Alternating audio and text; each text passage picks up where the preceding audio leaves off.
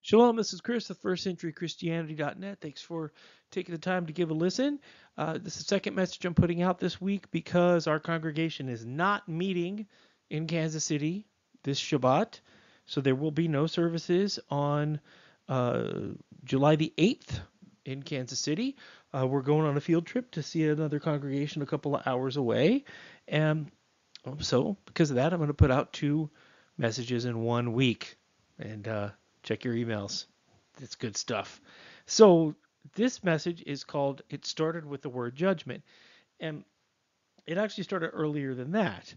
Uh, and I'm talking about a very different style of message because I'm going to teach about prophecy and the resurrection of judgment, what that really means today, by taking a very long journey through my walk and my testimony and how I came to be so into studying the scriptures and what first century believers actually believed.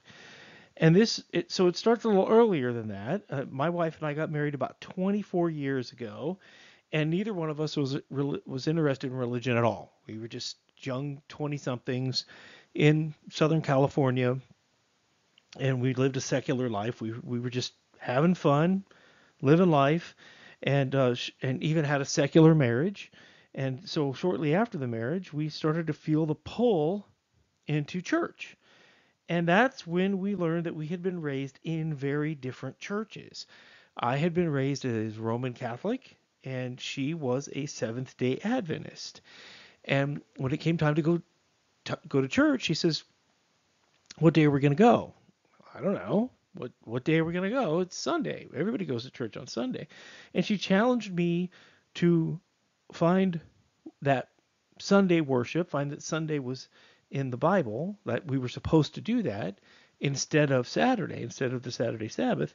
And in a long story short, that I will spare you that long story, she at the end of that, she was right.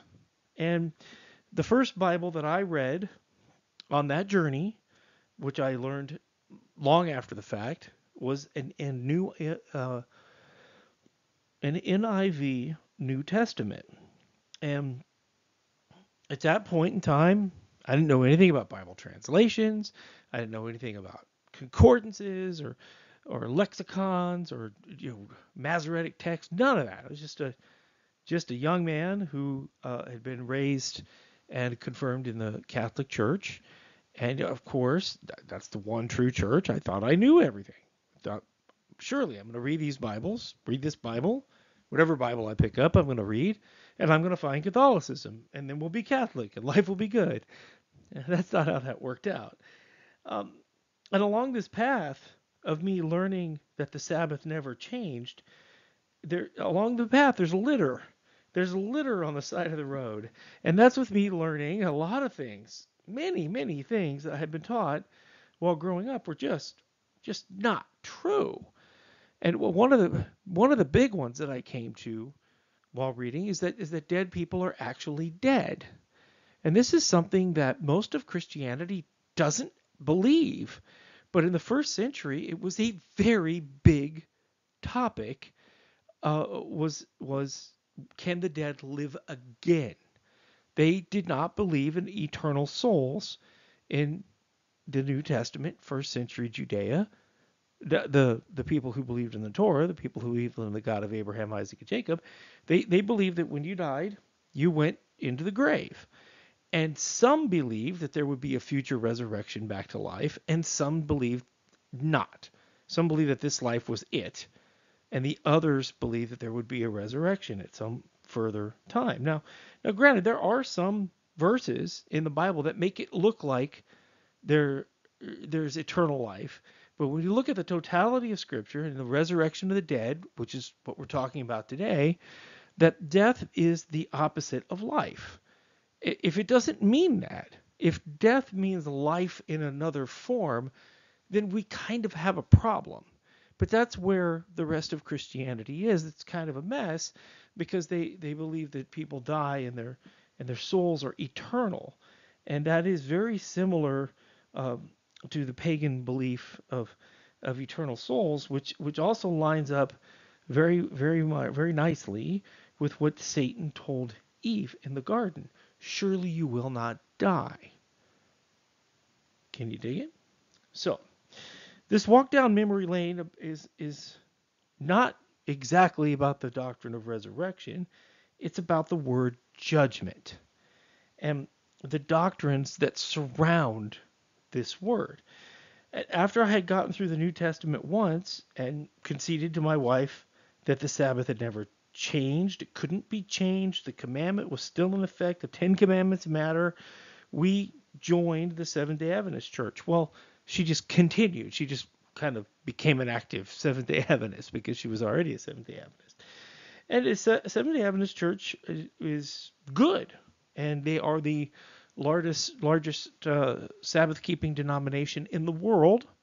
I think there are more Seventh-day Adventists keeping the Fourth Commandment than there are Jewish people keeping the Fourth Commandment in the world. They have hospitals. They do a lot of good, but they are a denomination, and they're only going to go so far. They're going to live within the constraints of their doctrines, which aren't too bad. They're not that bad at all. And I just was not content with the Sabbath, the state of the dead, and eating clean. Yahweh had more in store for me. So the next stop in my walk was with a congregation of really good people who used to be in what's called the Worldwide Church of God. For those who don't know about the Worldwide Church of God, it was the biggest Sabbath and holy day keeping church since the first century. Since the first century AD, there hadn't been an organized group of people that I found in history who kept the Sabbath and kept the annual holy days since primitive Christianity. Let's take it out of the first century. I'm sure keeping the holy days, in fact, I know keeping the holy days kept going for some Christians on into the 300s. They continued to observe the days even though they were outside the land. I mean, we could see this plain as day in the first century because Paul says to the Corinthian church, therefore let us keep the feast. I mean, he literally told people to keep the festivals. So the Worldwide Church of God started as an offshoot of what's called the Church of God Seventh Day in the 1920s. And by the 1970s, it was hundreds of thousands of people who were keeping the Torah, even though they didn't call it that. They didn't care to use the Greek or Hebrew words. They were a denomination of Christianity, and they went further than the Seventh-day Adventists, and they were closer to first century Christianity. And when I was with this small group that broke off of the Worldwide Church of God, that's where I got the idea for this website. After I started learning, I was like, why do I know this stuff? And I started writing it down. And what you're looking at today is the fourth iteration of this website. It's been up for 15 years, maybe, I suppose. But the Worldwide Church of God was not into using Hebrew words and their denomination, so they also had barriers. Now the group that I was with did not. They'd come out of worldwide and they'd come out of the organized religions, and they were kind of unraveling their own beliefs and trying to figure out what was true and wasn't true when we came and joined with them. For 7 years we were with these guys. And so the Worldwide Church of God broke up after the death of their leader, Herbert Armstrong, and then they splintered into a bunch of churches of God's of different sizes and different acronyms. The one I was in was very unique. They had shed or were in the process of shedding most of the errors of the Worldwide Church of God, and they were a lot less of a denomination than Worldwide ever was. So there's a reason I'm giving this testimonial and this personal history recitation, and it's about this word judgment. It's deeper than that, though. It's about prophecy and how I entered the world of studying the Bible to ridiculous depths. I mean, to studying to try to disprove what I had just learned over and over and over.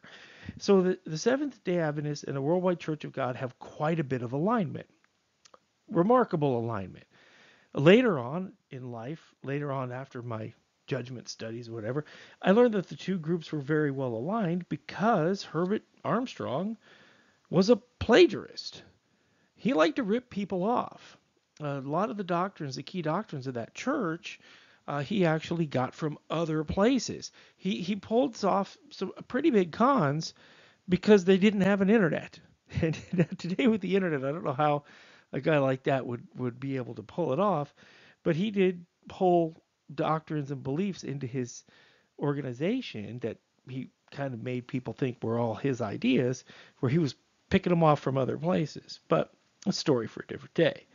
The alignment of the two groups is they are correctly premillennium, and they believe in the millennium. They believe dead people are actually dead, and that the future afterlife only comes after the resurrection of the dead.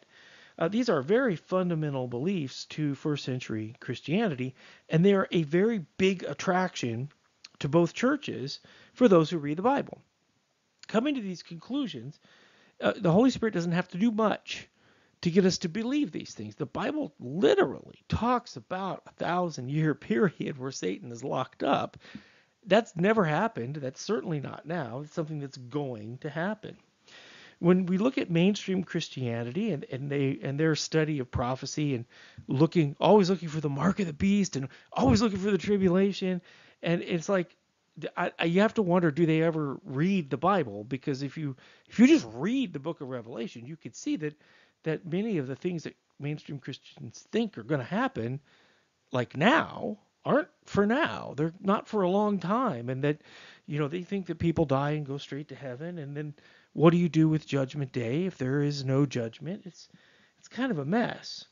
So there's an attraction to Seventh-day Adventists, the Worldwide Church of God and its offshoots, and all of us Messianic and Hebrew roots groups, all that I've ever heard of, is that we all believe that dead people are dead. We're all going to die, except those who are alive when Yeshua returns. And that when we die, we actually sleep in the grave. And when Yeshua returns, we're resurrected, and that begins a 1,000-year period called the millennium. And at the end of this 1,000-year period, there's another resurrection in which everybody who didn't make it to the first resurrection is brought back to life and judged. So here's the disparity between the Seventh-day Adventists and the Worldwide Church of God, is that the Seventh-day Adventists believe the only people who will be in the kingdom are those who are at the first resurrection, and those are pretty narrowly defined as just Christians. They believe the 1,000-year period is just a type of buffer where Yeshua shows why everybody else is going to be condemned. Then, at the end of the 1,000 years, everybody who has ever lived and not been a Christian is resurrected, condemned, and then permanently executed. So, executed. They believe the second resurrection is the resurrection of damnation, which is a humongous error. And I'm going to show you in a little bit exactly where that came from, because that's my study of judgment, and that's when I really started to get into this stuff. Now, the Worldwide Church of God, this is the disparity. Seventh-day Adventists believe one resurrection, everybody comes back to life. 1,000 years later, everybody comes back to life only to be condemned and thrown in the lake of fire. Okay? The Worldwide Church of God had a very peculiar belief that, if it were true, resulted in almost nobody being condemned. Some believed this, some didn't. There's some twists and turns on it. And a great many people have unlearned this big error. But remember, I'm talking about my own experience here. So if your experience is different, feel free to let me know. But they had a doctrine which actually had more than two resurrections. It gets pretty confusing because that's contrary to Scripture. And they believed in a second chance, kind of a reincarnation type of thing, where everybody who ever lived would be resurrected to live 100 years and given the opportunity to effectively accept the worldwide Church of God doctrines and keep the Sabbath and holy days. And if they did that, if during their 100-year second lifetime they accepted Christianity the way it was portrayed by Herbert Armstrong, then they would be able to enter into eternal life. That's pretty audacious, and it was never clear to me when the cycle would stop. So if the people got the 100 years, if they kept the Sabbath one time, would they just be called up to heaven? Or if they kept the Sabbath 50 times, would they be called up to heaven? It was never really clear to me when that cycle would stop. What would happen if somebody who died prematurely? I mean, the list goes on and on and on a practical aspect. But the net effect of that doctrine was you don't have to preach the gospel. They're all going to get it later. So you just live in your little bubble today, and the rest of the world can get the gospel later when Satan's locked up and preached to by their own relatives who had kept the Sabbath during their lifetime. So you can see how very, very painfully bad this doctrine is, and it doesn't line up with the Bible, at all. I mean, the idea that you would not want to share the gospel with people is pretty bad. I mean, I don't know what could be worse than that, because you are effectively condemning people if you don't share the gospel with them. You're not helping them. So I had never really bought the SDA doctrine. Remember, that's the one where everybody gets destroyed, because it didn't make sense. It just didn't make sense that Yahweh, who I called God at the time, would bring billions of people back to life only to condemn them to their face and then watch them die. If that was the future, why would you bring them up out of the grave at all? Just leave them there. Just let them die and be dead with it, and that'll be that. But the net effect of that bad doctrine, though, because if you thought that everybody who didn't accept Jesus as the Messiah and keep the Sabbath was going to be thrown in the lake of fire, if that was your perspective, then that motivates you to evangelize. It motivates you to try to save your family. It motivates you to actually do stuff. So in the net effect of that bad doctrine is better than the worldwide doctrine, because I had a very visceral reaction to me. It told people that salvation can be put off, that today doesn't matter. You're not going to be judged on what you're doing today anyway. In fact, if you took it to its logical conclusion, telling somebody about the Messiah and about the Torah today could condemn them, because if they didn't accept it today, they were going to be held accountable. If they didn't hear about it today, they weren't going to be held accountable. And that means that Yahweh would have made a mistake with hundreds of millions of people that were born in this lifetime that we're never going to get the gospel. So did they have like a do-over, like a throwaway lifetime? And I studied this one out to great detail because I knew a great many people who had a very good handle on the Bible who believed it. And because I respected them, I'm like, okay, well, I've got to be missing something here. There's got to be a way this is true. If these guys who are my mentors, they're nice to me, and they believe this, then I have to be missing something. And it was this study where I learned an incredible amount about the Bible, how it's written, how to study, and let's go right now with where the Seventh-day Adventists got their idea that the resurrection, the second resurrection, is just a very cruel thing. And they got this from the King James Bible. In the King James Bible, in John, I'm going to read this to you, John 5:27-29.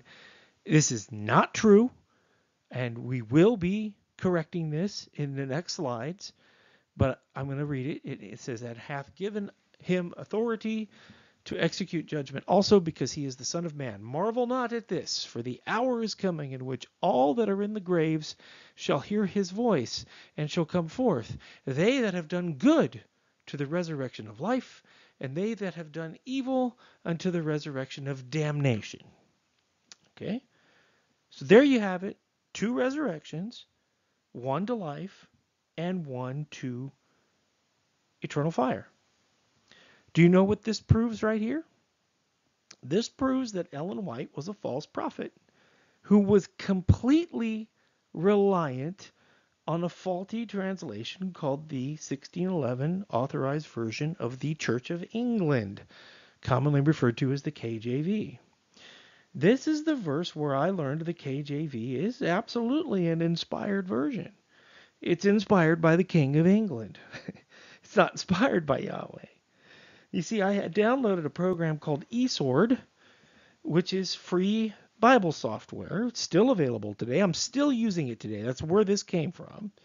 And this free product that's put out by a wonderful individual who's made it possible for the entire world to study the scripture at a level previously unthought of, with every type of translation, concordance, lexicon, maps, everything is available, almost all of it for free. And when you download it, you get the King James Version, and then you get the KJV Plus.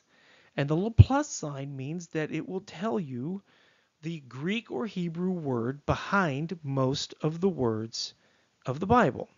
And it's called the Strong's numbers. And when you get this software, you can just hover your little mouse over the word, over the number by the word, and it'll tell you what number is behind there.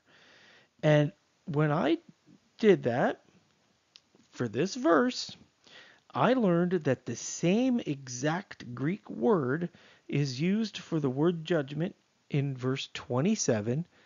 That's also used for the word damnation in verse 29. On this screen right now, where it says execute judgment to the resurrection of damnation, that word damnation and that word judgment are the same word. They're not different. I learned that when the Messiah spoke in John chapter 5, he said the same word several different times, that the Church of England translators decided to represent differently because they were not translating the Bible, they were putting forth doctrine and the form of a translation. Can you imagine this? Can you imagine? James 3 verse 1 says, "Be not many teachers, for we will receive the greater condemnation or judgment." Meaning that people who are just teachers, like me, are going to be judged harsher than those who have different callings. Imagine if you're a scribe and you're actually misrepresenting what the Bible actually says. Why did they do this? Because this is blasphemy. They did this because the King James Version is an English translation of Church of England doctrine. The translators were under instruction from Parliament and the king to not translate it literally. They were to specifically not translate words like ecclesia, which means congregation, which is similar to synagogue, which is similar to kahal in Hebrew. They were not, because the church is supposed to be a group of believers, but the Church of England is a top-down organization where you have to do what the vicar tells you what to do. And the rules, there were 15 rules of translation for the King James Bible, and you can search those on the internet. And I'm really encouraging you to do that, especially if you're a KJV person, because it's going to open your eyes big time. And so now we're going to take a look at what these verses really say here. And here is a picture of the King James, and I'm just proving it to you so that you don't have to go and do a lot of work, but you should download eSword. You should be using these tools to study on your own.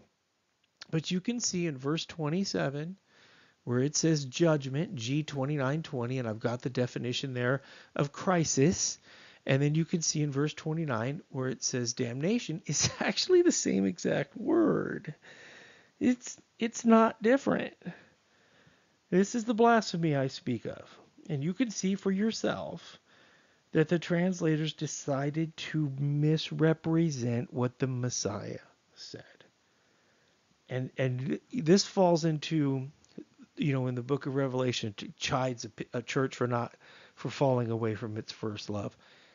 This was my first love. When I found out the Bible was purposely made wrong, I was motivated to tell everybody. And that's when I learned how dearly people regard the King James Bible.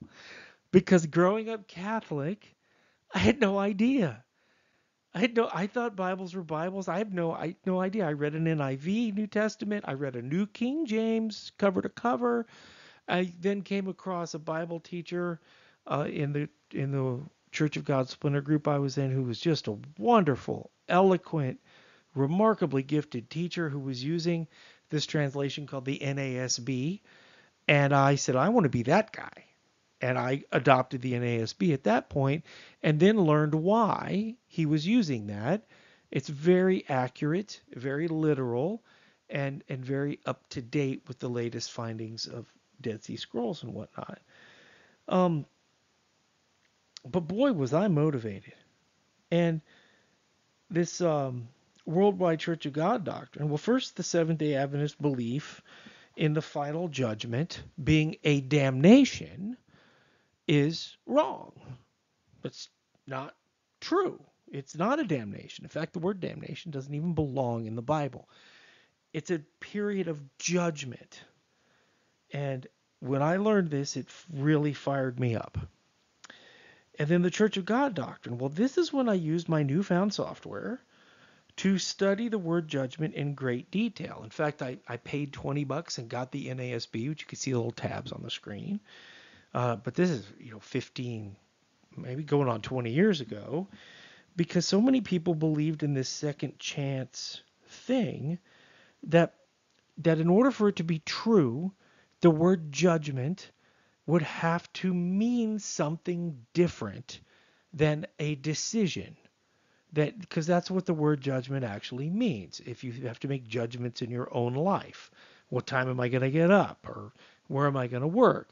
And if you go in front of a judge, he renders a judgment, and that's either guilty or not guilty. These are decisions that can go either way. And so I studied in depth because I did so many people that really knew the Bible, that were really helping me and really being nice to me, believed in this really strange doctrine that this lifetime doesn't even matter. So I scoured, and the only time I could find is that, if second chance or if judgment meant a period of education, right? The only thing that even came close was when Moses was in the wilderness judging everybody, but he was still judging people on things they had just done. He was judging them, showing them the error of their ways, and sending them on their way, right? But that was the closest I could find to judgment meaning something about a correction.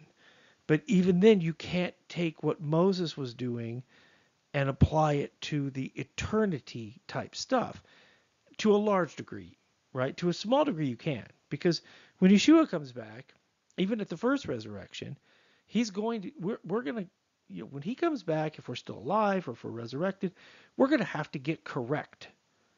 We don't know it all. Even those of us who've studied the languages, I mean, there's some people out there who are incredibly gifted. We're all going to have to get a correction when the Messiah comes back, right? But I'm not talking about another 100-year lifetime. I'm talking about people who are going to be saved to eternal life, having to learn accurately the ways of Yahweh and His Son. There's no second chance in this Bible with respect to salvation. It just isn't there. And the word crisis means decision time. And it's a type of judgment that could be for or against people. So what happened? what happened when I studied these two disparate doctrines is that I came up with something.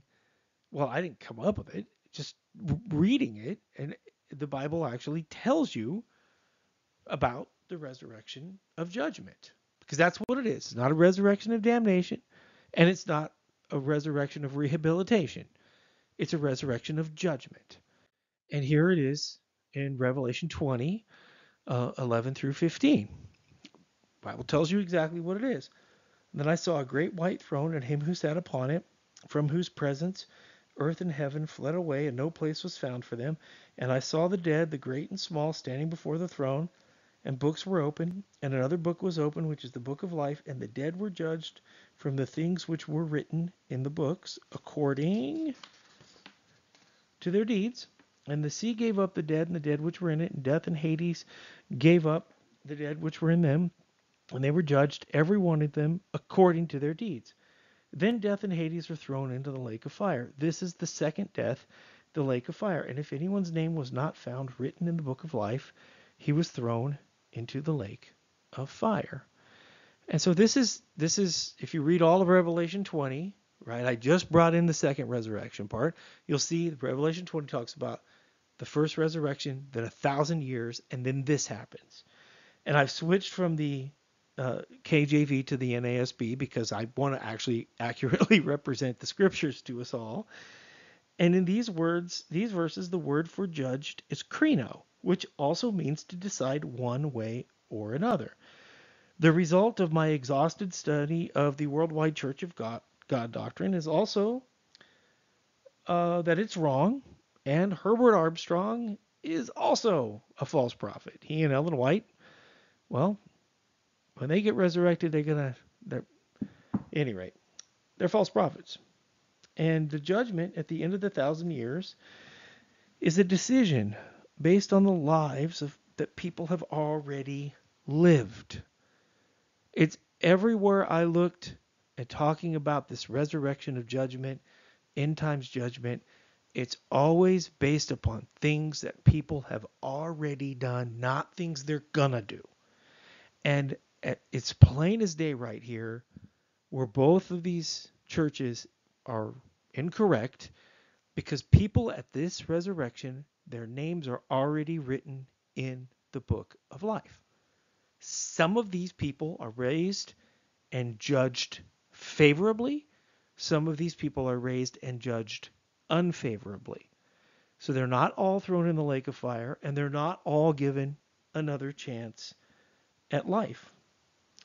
These verses specifically say that there will be people at this resurrection whose names are found already written in the book of life. Now, don't ask me how they got there. That's the next thing that happens. Well, Chris, what about this? What about that? What if they were repenting on their deathbed, or what if they never heard about Yeshua? I don't know. I don't know what the criteria is for them to be saved. I barely know what the criteria is for me to be saved. Okay? There's a lot of I don't know in the Bible, but I do know what this says after spending an inordinate amount of time learning it. And I'm not going to be one of these people who are joining the pile of false prophets that speak presumptuously, so to speak. And that list just keeps getting bigger and bigger every day. I'm a guy who studies the Bible and writes articles. Sometimes I write articles well, and I give speeches, and that's it. So today's message had two purposes. One was to teach about the resurrection of judgment and what it really means. And the other is to show how the Ruach motivated me to learn. Because the Bible is incredibly important information. And some of it is more important than others. The information about obtaining eternal life. Can you imagine misrepresenting the Word of God on purpose? That is terrible. Can you imagine going through life and not preaching the gospel because you think your neighbor's going to get it later? These are big, big problems. And I know that as time's gone on, And you develop all these skills. The ability to look these things up leads you to wanting to learn foreign languages and learn different translations and obtain different, you know, philosophy books and history books. But let's not lose sight of our first love and what's actually important. That for God to love the world that he gave his only begotten Son, that whoever shall believe in him will have eternal life. The next line talks about what? Yahweh did not send the Son into the world to judge the world, but that whoever believed in him might have eternal life. The way to escape this judgment is to accept Yeshua as the Messiah, repent of your sins, be baptized, and join the family of God. Today, that's how you get saved. And then the next day you learn, and the next day you learn. You get on this path, you get on this journey, you start learning the Bible, you start keeping the commandments, and then you enter into life. Because the alternative is pretty risky. And I don't think we want people to be there, because I know I certainly don't. So thank you so much, and I hope this message motivates you to study and to prove all things and hold fast to the truth. Thank you so much for listening. Please drop by firstcenturychristianity.net, and may you have a blessed week. Boker Tov. Have a good Shabbat. And remember, we will not be there on July the 8th, 2023. But I will see you the following week. Shalom, everybody. Bye-bye.